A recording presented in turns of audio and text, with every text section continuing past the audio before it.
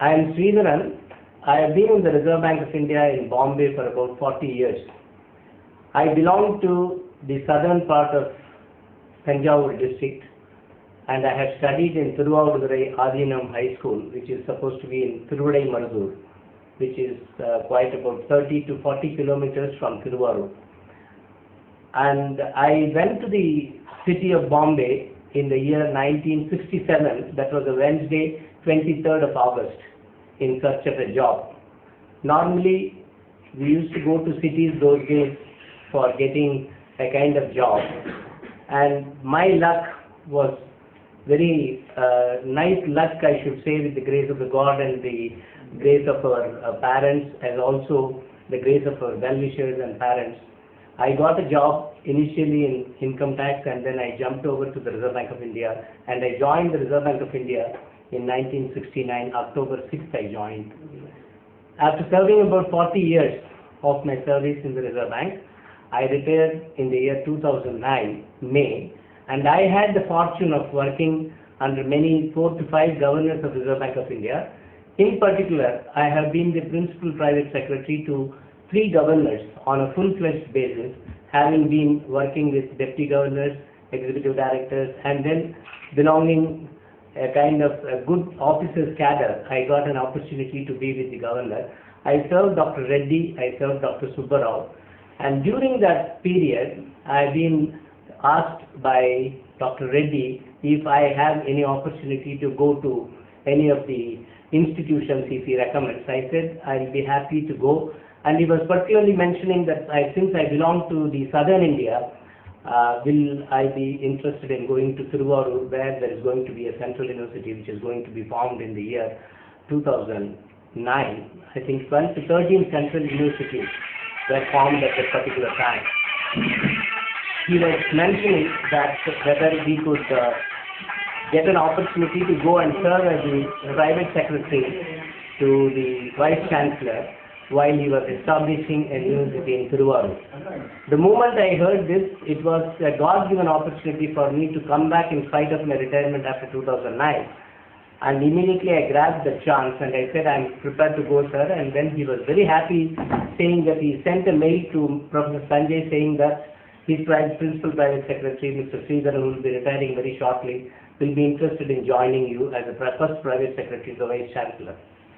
And to be frank, I had an opportunity, and I was longing for education. I was longing for more, to be at least a dignified way of becoming a rich. I think God has proved, and God has been with me on balancing this. Once I had no money with me when I was studying, I had an opportunity of hypothetically becoming a millionaire, to be very close to the governor, who is the authority to sign the Reserve Bank of India currency notes, and he satisfied me from that. And I had a longing for getting into my PhD, doctorate certificates and other, but I could not continue, or I could not pursue my studies. But for this kind of opportunity which I had to come to the Thiruvarur as the first private secretary to the Vice Chancellor, who is the authority to sign all the PhD certificate. By that, I was getting satisfied that at least if I am not studied, at least God had provided me a shelter under the Vice Chancellor. These two things combination put me in a very better situation for my contentment of life, I should say. The God had given me an opportunity. He has shown me a kind of path towards the southern part of this country. When I came, it was in the night of August, 5th August 2009, I came to Thiruvarur after visiting some of the holy places in Rameshwaram, Madurai and all. I came with full of blessings of this goddess Meenakshi, and also the Rameshwaram temple. And even I came around 9:30 in the night, and I was quite not very sure about the location or the venue where the private secretary, or where the private secretary's office of the Vice Chancellor was established. But I never knew, but I had the mobile number of somebody, one who came to my rescue and took me to the Vice Chancellor's room in the inspection bungalow in Thiruvarur. It was in the night around 9:30. Somebody led me to that, and the Vice Chancellor came to receive me there as the first private secretary, and that was the time that I came to Thiruvarur. During the sojourn of my tenure with the Vice Chancellor Secretariat, slowly I had an opportunity to move with the local people of this. I could get into myself involved in some of the people, those who were very close to me, and then they made me so comfortable, and I should be thankful to all the people, those who came to my rescue at that point of time. And that also I should say that it is the grace of Lord Tyagaraja, one who came so close to me in introducing some of the people here. And during that period, I had an opportunity to be very close to the temple, which is North Madavalagam. I got a rented house there, and I was staying alone for the time being. And I wanted to establish myself here, so I had called my family members here, those who were able to come over here. So my wife accepted that, and she came and stayed with me. And during that particular time, some people asked me to speak on some schools and other functions.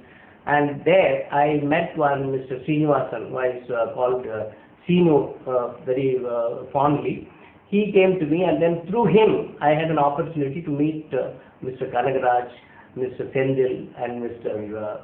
Ratnaved, and all these people came to my house all of a sudden. I never knew them, even I have not faced all these people at any point of time, but when they came, I welcomed them to my house, and they all came in the morning, and we interacted. So while talking, Mr. Kanagaraj was very much interested in knowing what is spirituality, and he had an idea. During that particular time, they were all undertaking a journey of every day they will have to visit the temple to keep themselves at a very peaceful life. They were finding it during these 30 days.